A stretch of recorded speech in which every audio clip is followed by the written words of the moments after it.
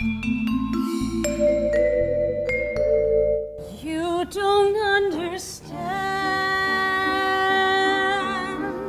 I was lonely atop that tower. I was not company enough. I am no longer a child. I wish to see the world.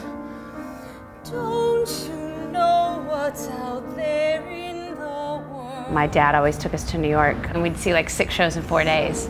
And Into the Woods was one of those shows that year when you're that age and you see something this important and this interesting. I mean, it was life-changing. Princess, wait there in the world, it's true.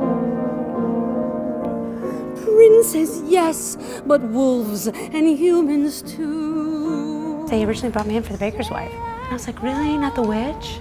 And I was that 16-year-old kid listening to the cast album in my car, driving around and doing the rap with Bernadette Peters. You know, I knew every line by heart. So I've always wanted to be the witch ever since I was 16, when I should have been playing Little Red. What there could love you more than I?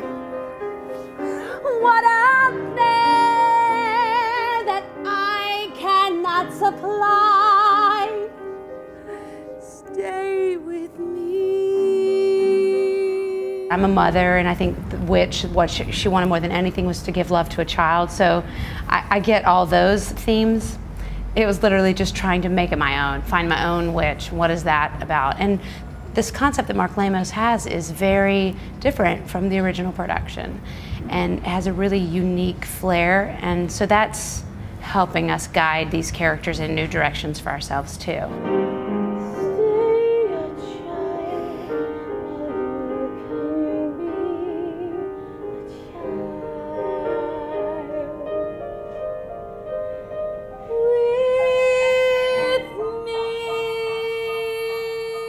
I mean, I just always thought I was too stupid to do Sondheim. I say this as a joke, but I sort of mean it, because everything about what he does is so intelligent, it's so intellectual, and it's so to be studied. But did you think I would stay in that tower forever? Why didn't you tell me you had a visitor? I will not share you.